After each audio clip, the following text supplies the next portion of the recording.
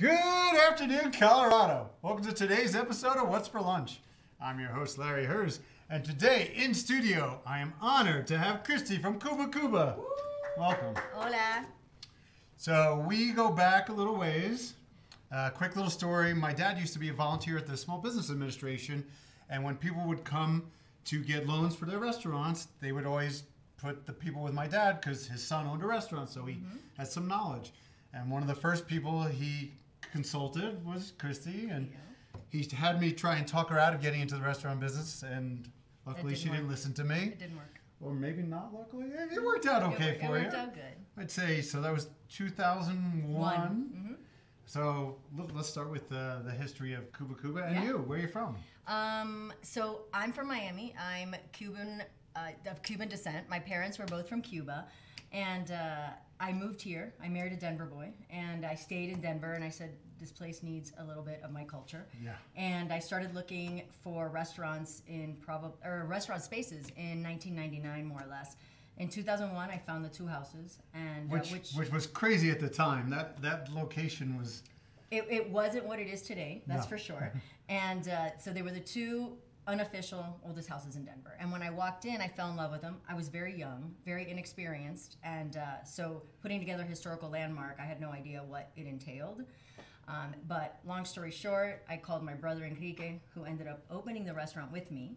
And July 27th, 2001, I opened Cuba Cuba Cafe and Bar in the Golden Triangle. That was my birthday, worst birthday of my life.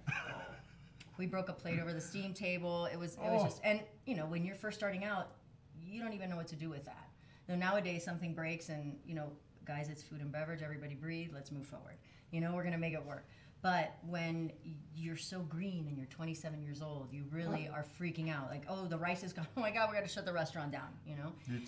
Just like me, I started Carmine's when I was 27. Oh my God. But I think you have to do it at that age with the energy that you have and sort of the non-experience of life a little bit. It was for me, it was golden, and I didn't have children, and I really didn't have a life in Denver. Cuba Cuba became my life because I had just moved from Miami. And so I just had Cuba Cuba for 10 years, and then we slowly started introducing the other concepts, which are all Cuba Cuba as well, but a little more casual.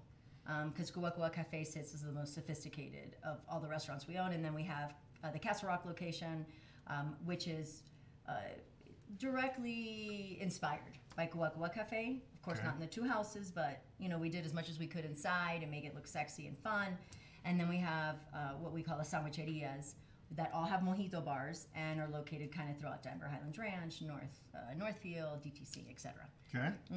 And so I brought you some goodies so that you just can a little try. bit. Let's get into it all. Let's start with the drinks since they're all in the close-up. Perfect. What is that? Piña colada. So we do two different piña coladas, and everyone comes in for mojitos, right? Because we brought the mojito to Denver. I believe, I say with confidence, Larry might fight me on it, that we brought the mojito to Denver. No, and so there certainly was no Cuban when food. my dad said to me, put this on the menu, I was like, why? We don't drink. I mean, I don't drink mojitos, you know, and he's like, just trust me, put it on. And first day we're muddling a mojito and people were like, oh, that's kind of cool, you know, and then flash forward, you know, 500 mojitos a night. Now we do them with fruit and stuff. So anyway, more importantly is the piña colada we slowly introduced, and we just perfected that recipe, and I love it. And in two shops, we actually have a frozen piña colada machine in addition that we created. That's at the cafe in Castle Rock. And that guy? Red sangria. We do it, you know, it's our house specialty. We do red and white. I brought the red, it's just prettier.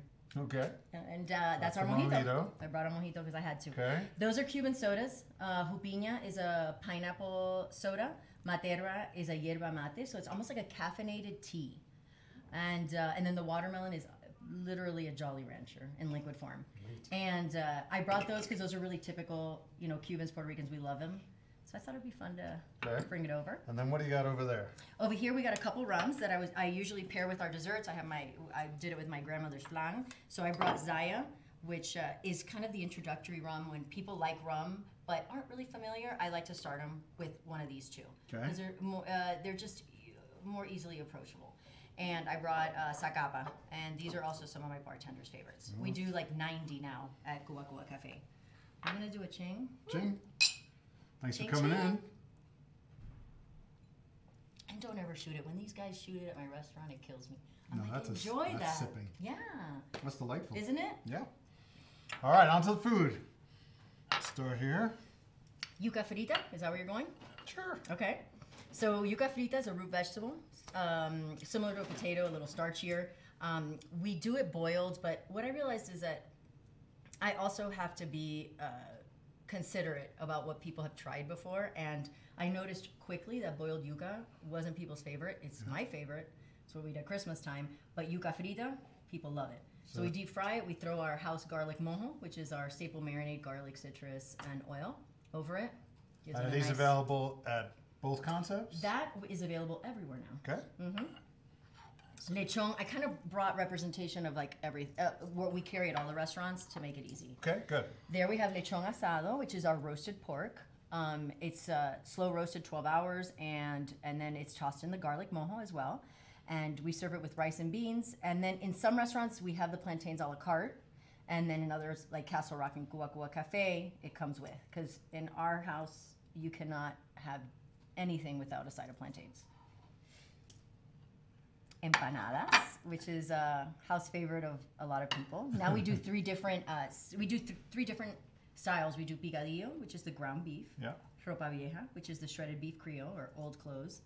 And now we do a vegetarian option, which is manchego, the white Spanish cheese, and mushroom. And what'd you bring? I brought picadillo. Okay.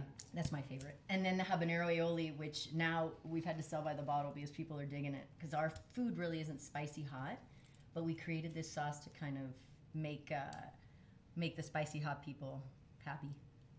I don't eat during the show because then I'll be talking with my mouth full. Yeah, that's me. No, not pretty. No, not the way I eat. It's disgusting. So instead of bringing a sandwich cubano, which I typically bring all the time, I brought pan con bistec. So that's our steak sandwich. And hands down, the best steak sandwich I've ever had. It's my favorite of all the Cuban style sandwiches.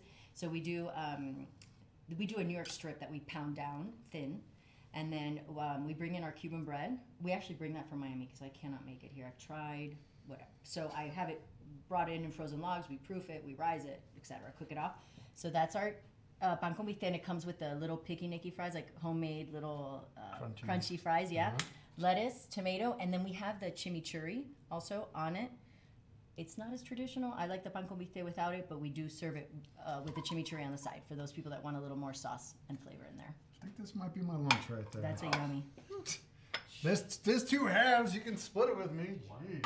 Another style of another plantain. That's the green plantain. So those are mariquitas or plantain chips, and it's I'd say that's our best selling for 20 years at Cuba Cuba because it comes with the three sauces. We have our fresh guacamole, our habanero mango habanero, so it's got a kind of spicy sweet, and our garlic mojo, which is the same as what we put on top of the yuca frita as well. And we have our old clothes. That's our ropa vieja. And I'd say that when Cubans come in, or Miami people, they're looking for ropa vieja, picadillo, which is inside the empanada. These are like home-cooked grandma's recipes, which all ours are grandma's recipes. These are your grandmother's recipes? Yeah. Grandma's or my brother's mother. So because we had different moms. So they're all family recipes. We fought over the black bean recipe. I ended up, when he left, I ended up bringing my grandmother's black bean recipe on. I was like, because I love my grandma. Does he know that? I'm sure if he does, he's not happy about it. And then that is our flan. That's Chela's flan. So that's my grandma, who I adore. And my mom didn't cook. She'd hate to hear me say that on TV, but she didn't. And my grandmother did. She's a killer cook, and her flan recipe is off the hook. I didn't even like flan until I opened Cuba Cuba, and so that's our flan. And then we pair it with this, and we also do our coffee, which I should have brought, but I did not. Our Cuban coffee. You did pretty good. Our Cuban coffees. Which is a completely different coffee, right? Well, it's we make it with the sugar. Like I let the sugar sit in coffee, and I put it in containers, and it's almost like I had to do that early on so that my staff would really understand that you have to get that foam layer on the top. You don't need hearts and all that stuff with the milk, but you need that foam layer, which is, when you're mixing the sugar in the coffee, that's what it creates. And then it's a really strong coffee. It packs a punch, as you're familiar, and it's like a shot of coffee like this. But what I've noticed, I do the triple here, which is a colada, and Colorado loves it. They'll do 3. For me, I'd be up for 3 days, but, it works. What's your website? CubaCubaCafe.com, cubacubacafe.com for those of you that speak Spanish. You should tell them something in Spanish. You should invite them to come eat at your Well, restaurant. bienvenido, venga a comer con nosotros. Le van a fascinar. It's great food. It's a great ambiance. We've been around for 20 years, family owned and Cubana operated. I'm in house whenever I can be, and I love what I do, and I'm really grateful that Denver has been so supportive of us, right? And so it's been great. We're lucky to have you. You're absolutely an asset to the Denver restaurant I scene. appreciate that. It's a total vibe too. Yeah. Like, it's just you get transported. I mean, I've never been to Cuba, but you feel like you're in Cuba. That was my goal. You know, the best compliment that I get from people is when they come in, they're like, oh my God, this is like, I'm in the islands. You know, I walk in and it's like the music is playing, you can smell the mint, the lime, and I do my best, depending, you know, on which restaurant you're at, to at least give you a snippet of what it's like to have been raised in my culture, which is great, you know? I'm going for this. Go no for surprise. it. And I was telling Larry, now we're doing Domino Night on Tuesdays, and we're doing it at Cuba Cuba Cafe, and we're doing it at the Castle Rock, which is starting to gain momentum, which is a lot of fun. So you teach people how to play? We have people that teach them how to play. It's so easy. It's so Okay. fun. There's a million games, but the one that I play couldn't be easier. Is it like a big deal in Cuba? Like everybody Huge. does dominoes? Huge. Like the national pastime? That's what they do, yeah. The old guys? With I a can lot of picture time it. on their hands, that's what they do. Yeah. Yeah. Good to see you. See you in Thank another 20 years. Enjoy. Oh, hopefully. We'll be back for another episode of What's for Lunch tomorrow. Let's eat. Buen provecho. That's amazing. It was good, even though it's cold.